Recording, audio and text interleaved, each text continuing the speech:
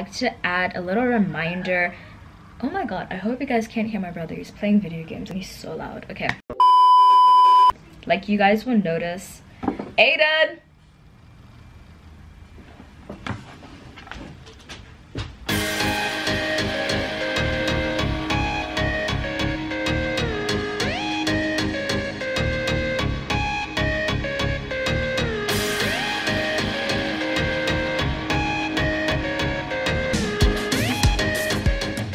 Hello everybody and welcome back to my channel. It's your girl Cheryl. If you're new, welcome to the C Squad. Over here we do beauty, fashion, lifestyle, vlogs, and a bunch of university content. So if you like the sound of that, then hit the subscribe button below. Follow me on Instagram and join the fam. And if you're a returning subscriber, thank you so much for joining me again. So today I have a highly requested video because one of the #1 questions in my DMs is always, what do you use to edit? How do you edit? And usually what I do is I send you guys a link to a YouTube video that breaks down step by step how the software that I use works. And that's mainly because I was really lazy to film my own video. Like, these are not fun to edit. I'm not gonna lie.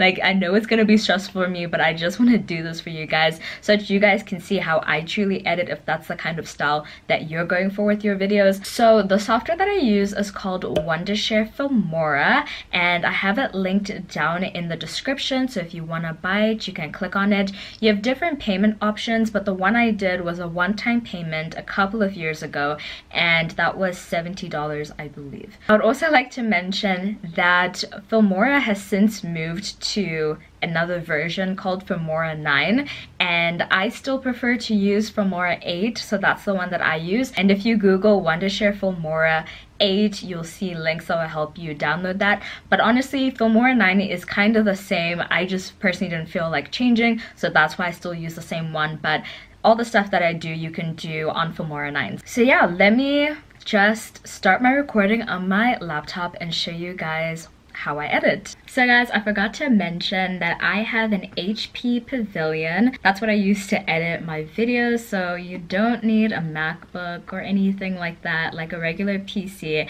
is just fine for this. Okay, so as you can see, I have a project open, but I'm just going to open a new project and do the dimensions as 16:9, and that's kind of like the full screen that you need for videos. So the first thing I do is I import my videos. So I go to import, then I usually import a folder, and in my YouTube videos folder I have like each video idea and folder, and then I have all the videos inside that folder. So this one that we're doing is a day in the life of a small YouTuber.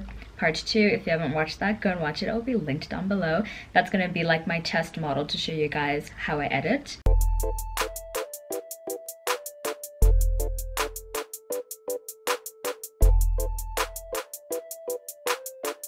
Okay, so what I do after that is I start to drag in all my files into the little timeline that we have. So obviously I start with my intro, and then I just go in order of when the footage was taken.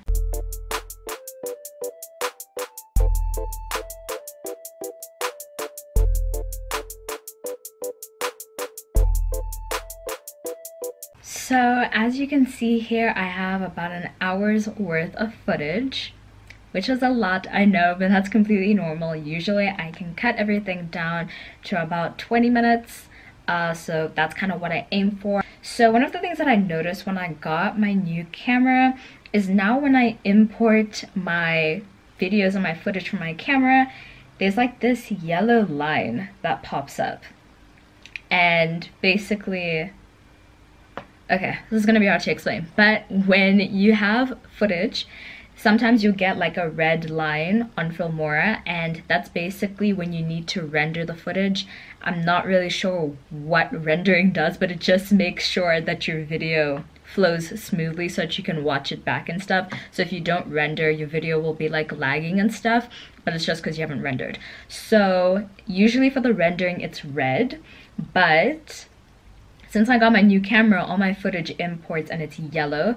So I checked online, and basically what you can do is you can just add any kind of overlay. So I just add a plain black image as an overlay.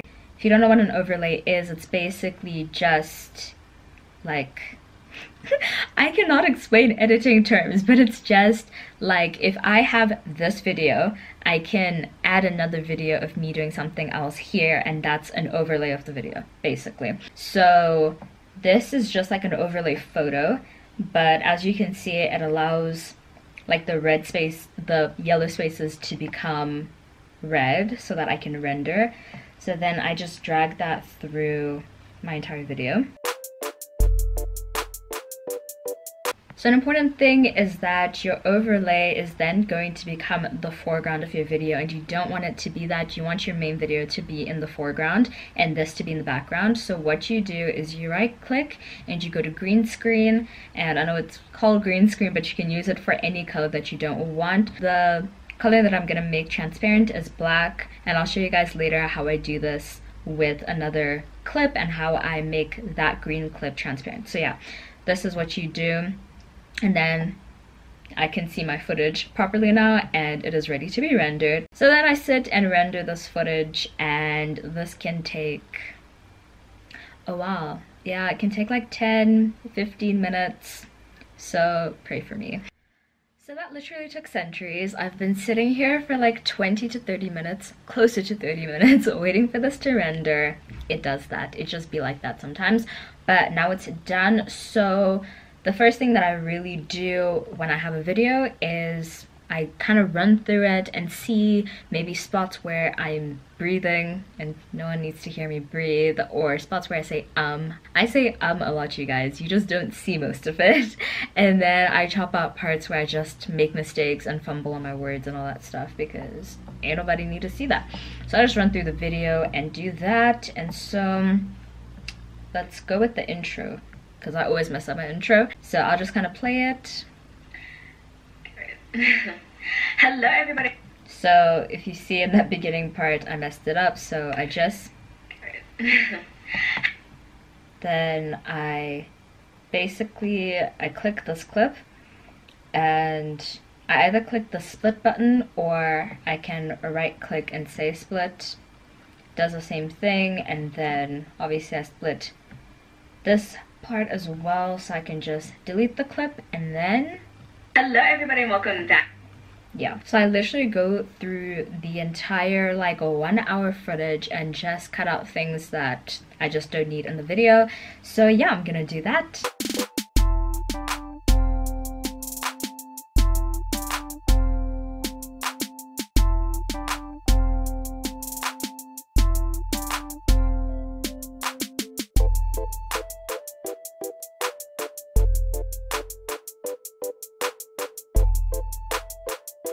So guys, I'm still in the process of just chopping and slicing things up, but I was about to do something that I don't actually usually do, but is a pretty good trick. So basically, over here in the video, I'm talking about my camera, and I have taken like a video of my camera to show you guys. So what I'm gonna do is I'm going to take this bit and I'm going to detach the audio. The reason that I do this is so that when I go and select the video file of my camera, I can have me talking about the camera over the footage of the camera, if you get what I'm saying. So I think I'm going to cut it about here. Okay, so basically I've cut this video at 7 seconds on the dot. So what I'm then gonna do is make this video a little bit shorter and also get it down to that, and then I can move this audio here and delete this video, and I hope the audio will be synced. To be honest with you, I don't really mess around with this. Like, I detach the audio sometimes, but not for this purpose, so I actually don't know if this will work, but I think it should. Phone so that you guys can see what I'm recording on. Okay, so I'm filming on the Canon G7X Mark II. It was my 20th birthday present, so shout out to my parents, and I've been loving this camera in case you guys didn't know. It worked perfectly. Okay, yeah, so that's kind of like what you can do, so that's great, but I'm gonna continue and keep chopping up bits and pieces. So another thing I'm gonna do now, because if I don't do it now I will genuinely forget, is I'm going to add, I don't know if you guys have noticed, but I think I used it in my pulling an all-nighter video, which I will link down below, but I do this like effect, like that's like, it has like the SpongeBob voice. It's like from the SpongeBob show or something, and then it's like 1 hour later. 1 hour later. Or something like that. I don't know how they say it. So yeah, I pretty much got that off of YouTube. I have an application on my laptop called Vidly, which you can use to download YouTube videos. So I'm literally just going to drag this down into the video. And also another thing that I didn't show you guys is that I like to mess around with the audio sometimes. So obviously I know this one is like particularly loud, so I like to make sure that the volume is a little bit lower so that, you know, it doesn't go from like low sound to high sound, you get what I mean? So yeah. Okay, so I've only finished doing the cutting now, and I think it's taken me about an hour. And that is what it is. The next thing I want to run you guys through is parts of the video that I speed up. I don't know if you guys have noticed, if I'm doing makeup and I'm not talking, I just like fast forward it, or I'm sure you guys would have seen in my birthday vlog when I was getting ready and all that stuff, I just kind of sped that along. So yeah, that's pretty much what I do. So for example, in this video, I am doing my makeup, so I'm going to click on this video and I'm gonna go to video and I'm gonna go to speed. I adjust the speed depending on what it is, but for this video I think I'm just gonna put it at a 5 and speed that along, and the same with the next video after it, and also this one.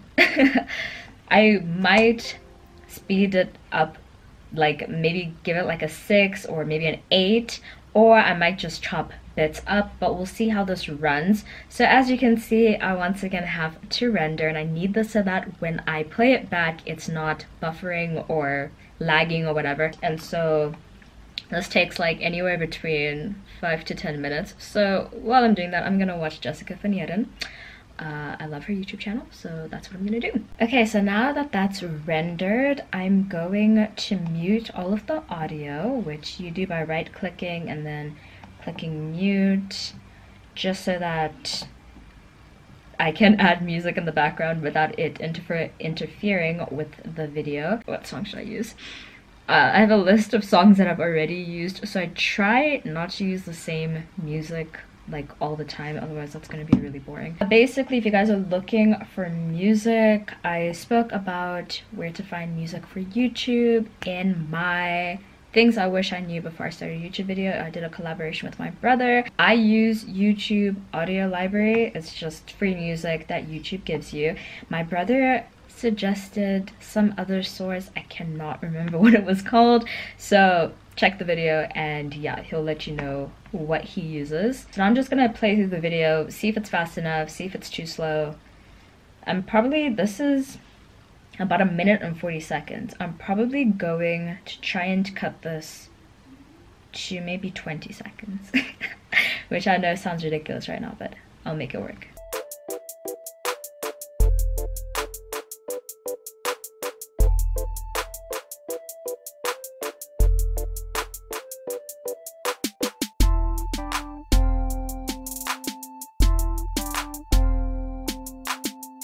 So guys, now I'm gonna do something I've kind of done, but not in the way I'm about to do it. So if you guys watched my how to transfer universities video, I basically did like, going back to this overlays conversation, I did an overlay where basically I had my computer screen for some of the scenes, and then I had a little image of myself in like the bottom corner. And so that's what I'm kind of gonna do in this video.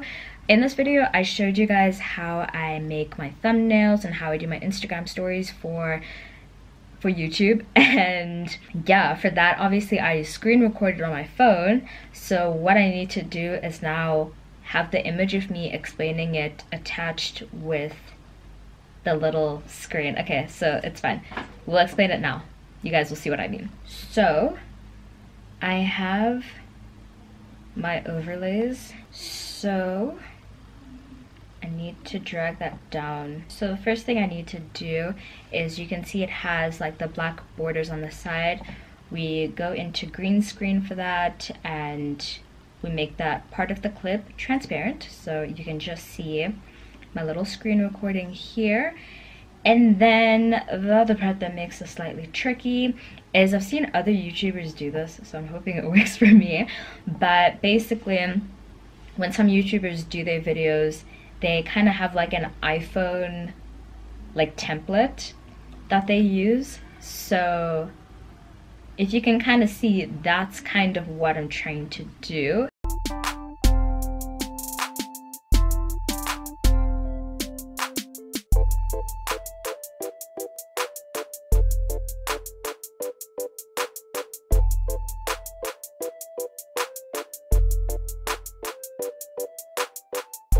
So the challenge that we have at the moment is that the overlay is shorter than me speaking, and that's probably because I was just, you know, maybe I was quiet in some places, so I wasn't talking. So that's really fine, we can cut that out and make sure that this then fits. So that's what I'm going to try and do now. And also, as you can see, because we've added overlays, I then need to render it. Yay. So yeah, that's what I'm gonna do now. So now we're on to just like the final touches of my videos. So the first thing is, I don't know if you guys noticed, but you know, when my intro comes in, like my nice little intro, and then I introduce the video, I have like a little transition. It's like this little swipe thing. And so I go under transitions, and I kind of already had it picked out, but there are a bunch of different transitions that you can use. I prefer to use erase slide, so that's what I use, and I even use that in between scenes sometimes. So I just add a bunch of those, and then I also do it at the end between my outro and my outro music. So that's how I do that. The next thing I'm sure you guys will notice is when I say, what do I usually say? Welcome to the C Squad. Over here we do beauty, fashion, lifestyle vlogs. So if you like the sound of that, then hit the subscribe button below. Follow me on Instagram and join the fam. So when I do that, so let me find the part so I can show you. Over here we do beauty, fashion, lifestyle vlogs, and a bunch of university content. So if you like the sound of that. So when I'm pointing down, I then go into this subscribe animation.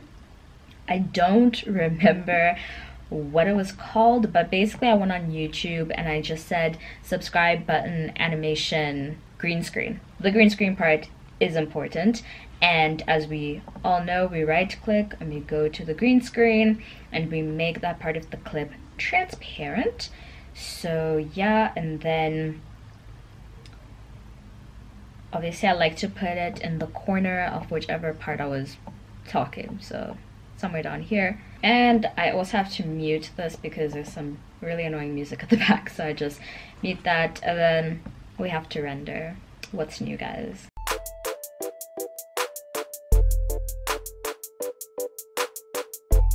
Okay, so then when I play that back, obviously there's a point where I say follow me on Instagram.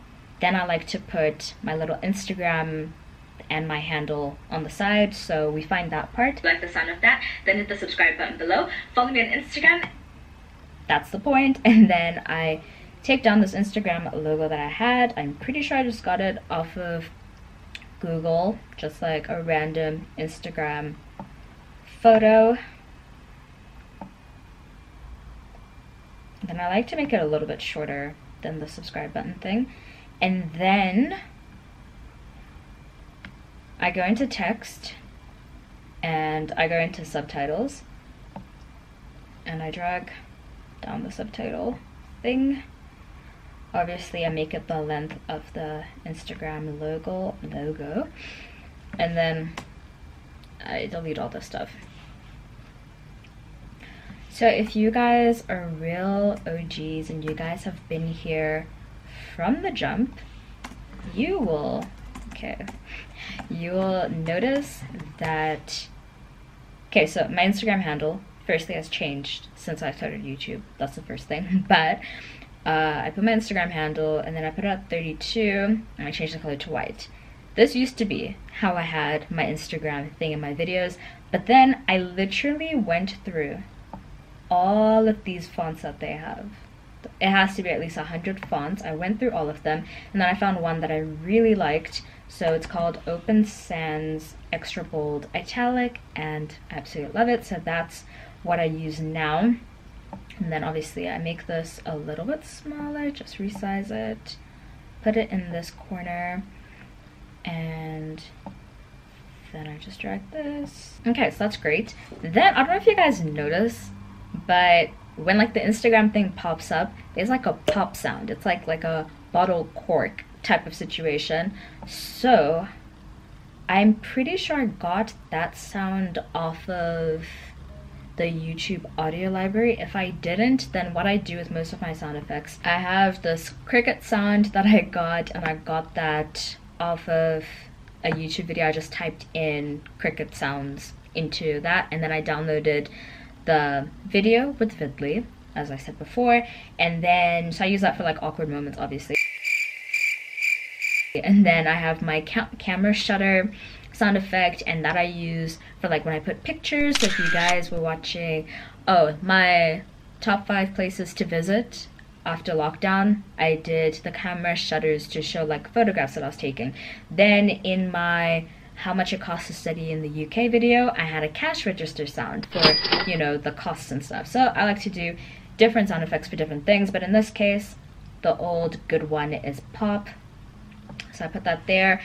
The slight little annoying thing about this is you need to extend your timeline so that you can see the wavelength of when that sound effect starts. I like to make sure that the pop sound goes at the same time that the Instagram logo pops up. So that's what I do. And also the pop sound is really loud, so it's probably really subtle. That's why some of you might not hear it, but I do like to put it on 30, otherwise it's just like, it's too much. Okay, so that's how that goes. If you guys notice at the end of my videos, I say be sure to like, comment, and subscribe to join the C Squad. It is a very similar process. Literally what I do is I copy this entire thing and I go to the end of my video, and instead of using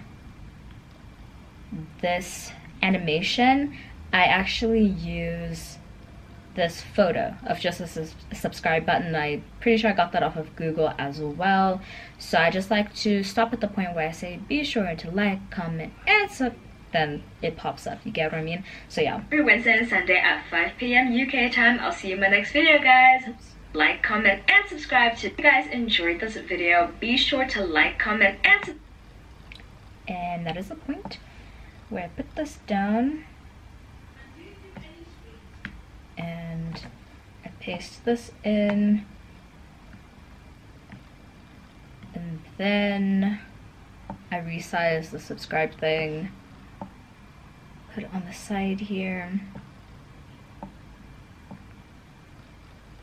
and then I extend it to like the end of the video before my nice little outro music. Okay, so throughout my video, I like to remind you guys to hit the subscribe button by having like the subscribe animation and then like some text that says hit the subscribe button below. FYI, if you haven't subscribed yet, what are you doing, fam? You're already at the end of the video. Please hit the subscribe button. Okay, so how I do that is, since I've already done all of the work to this subscribe animation, I literally just copy it, and then I like pick which minutes I should put it at. So I think I'll put the first one at 2.5 minutes, and I'll paste the subscribe animation. And then for my text, and this is also how I do my text, if you guys see in my sit down videos, if I'm, I don't know, telling you steps to something, so the first thing that you should do is do this, and then the second thing, like I use the same title thing. So pretty much I go into text, and then I go into lower thirds, and I go into the first one, and I drag that down into the text part here, and then basically I double click this, I go into advanced, and then I delete this bottom one because I don't need it. And then this top one, I found a nice little font once again when I was looking over the fonts, and I like this one called Bebas New. I don't know if that's how you say it, that's how I say it. And then I go into this thing and I like make it bigger. Not too big, but like, yeah, just like that. And I put in the little corner. Then I put this here. And sometimes I put borders around it, if you guys have seen, so sometimes I change the colors. The reason why I do borders sometimes is because if I'm filming, like if I have the camera here, and obviously I'm filming in the afternoon, the sun coming in, like you can't read it if it's in all white, so I do a border so that you guys can read it. But in this case, I don't need a border because I think you guys can read it just fine. And then I just hit the subscribe button below, and oh, you see, I might actually need to make it.